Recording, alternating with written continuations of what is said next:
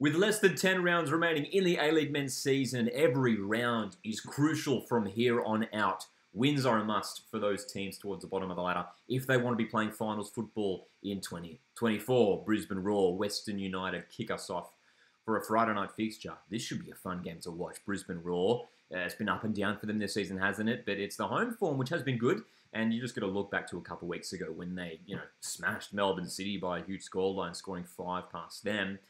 You'd expect them to get the win against Western United, who are obviously sitting rock bottom at the table. But, the Green and Black, they picked up a decent win at home against Newcastle Jets last time around. There were positives in that game. And, they're playing some more young players now. There is a possibility that they do snag a result here away to Brisbane Roar. But I think the Roar should get the job done at home. Could be a close one in the end here. 2-1, I expect this match to finish.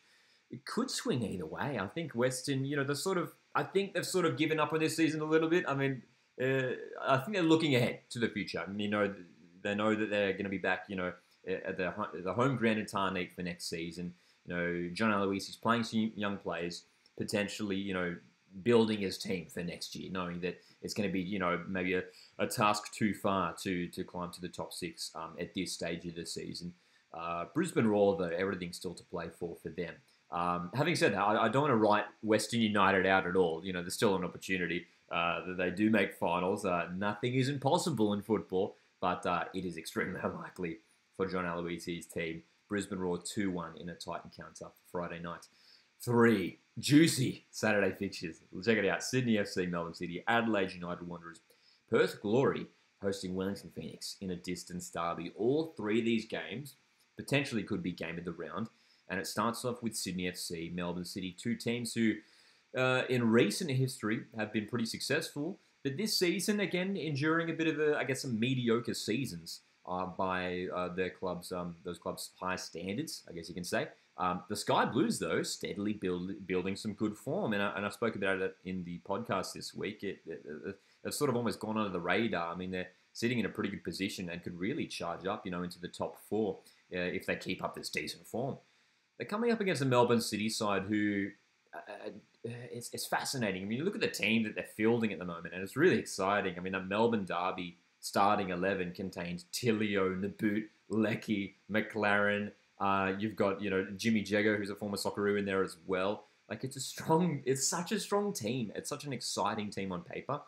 For whatever reason, it's just not coming together for them at the moment. Still, of course, in the fight for finals, as we know. Do they get the result here against Sydney FC? I think just based off the Sky Blues' recent form, I think they get away with a win here. Again, I think it'll be a close one. I don't expect either side to run away with it. Could easily end a draw, but I think Sydney FC, because they have got some decent form building, especially considering they're missing a few players, some key defensive, personnel missing for Sydney FC in recent weeks, and they're still managing to put in good performances and get the wins, more importantly. Ufuk Talay doing a good job there at the moment. At Sydney FC, I expect them to get the win there over Melbourne City.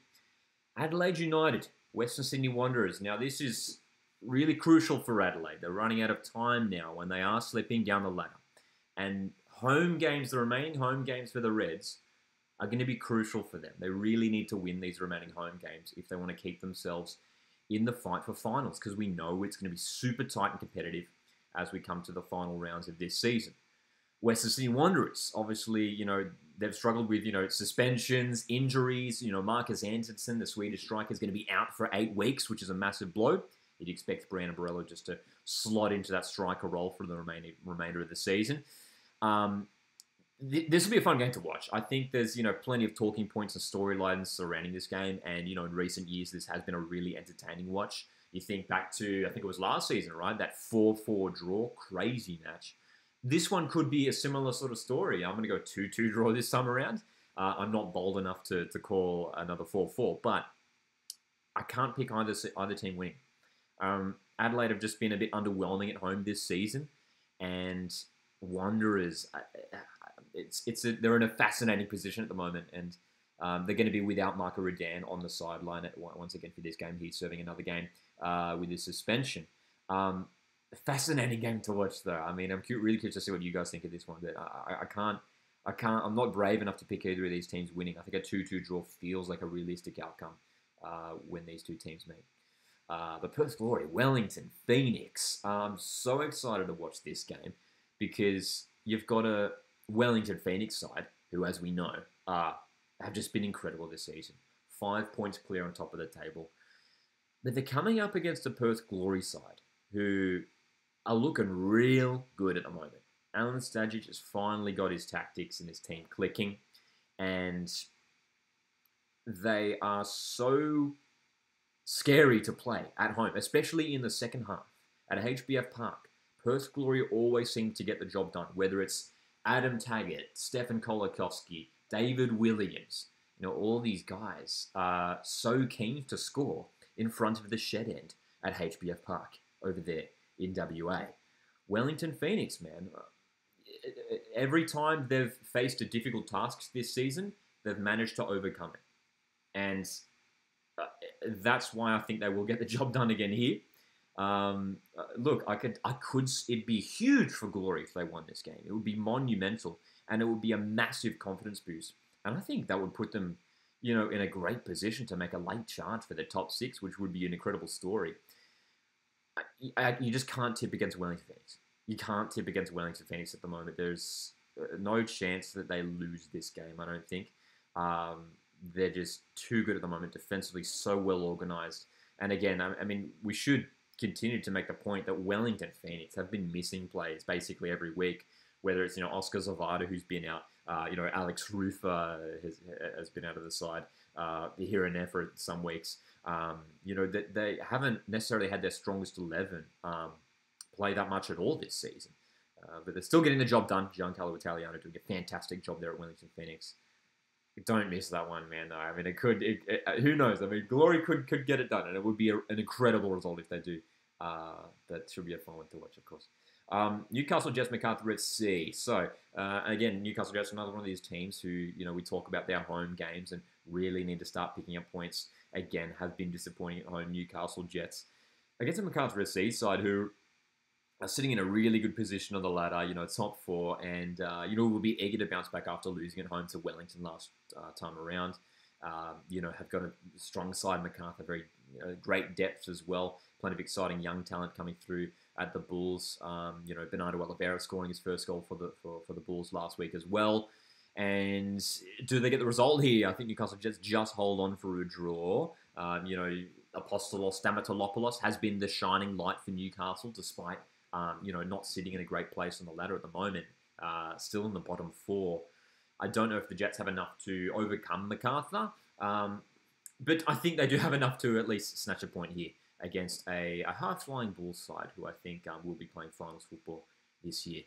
Milos Stochowski, shout out to him. He's been doing a great job at the Bulls. His first full season in charge of Macarthur FC. The weekend rounds out with this. Now, this should be a tight one. Melbourne Victory, Central Coast Mariners, 2 teams pretty close on the A-League men's ladder. And it's curious when you look at the meetings between these two sides early on in the season. 2-2 draw for the first encounter on the Central Coast. They played a Unite round in Sydney, a 1-1 draw.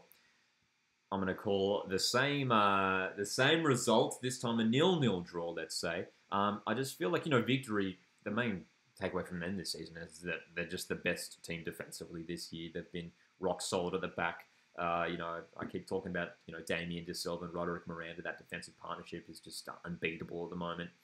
But Central Coast Mariners, defensively have been very good. I mean, Brian Kaltak, if, we can just have a quick word on the centre-back from Vanuatu, who is, again, just having an incredible season and is so crucial at the back there for the Mariners. And his partner, Dan Hall, who is sort of an unsung hero in that Mariners lineup as well.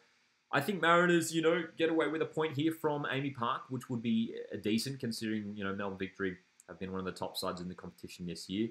Of course, as have Mariners. But look, being a Mariners fan, I'm not brave enough to call Mariners to pick up 3 points here, but it's certainly achievable for the Mariners. The attacking threat for the Mariners has been the big thing this year. This year, hopefully, Angel Torres can return to the lineup. He's got a handful of goals at Amy Park earlier in the season against Melbourne City. If they can get him back, Ryan Edmondson picked up a hat-trick in the AFC Cup recently as well. There could be goals in it, but considering that the defences have been on top for both of these two teams through much of the season, let's go 0-0 draw. A point each for either side to round out the weekend. What do you guys make of these fixtures? Feel free to drop your predictions down in the comment section, and let me know what narratives or what storylines you guys were going to be keeping an eye on for this weekend, because it's really starting to heat up as we see the finish line for this season. We still have a couple months to go, of course, but 3 points becoming crucial for plenty of these teams here as we charge on towards finals time. Guys, thanks so much for tuning in. My name is Lockie. This is Coastwood Football, and I'll catch you guys in the next one. Cheers.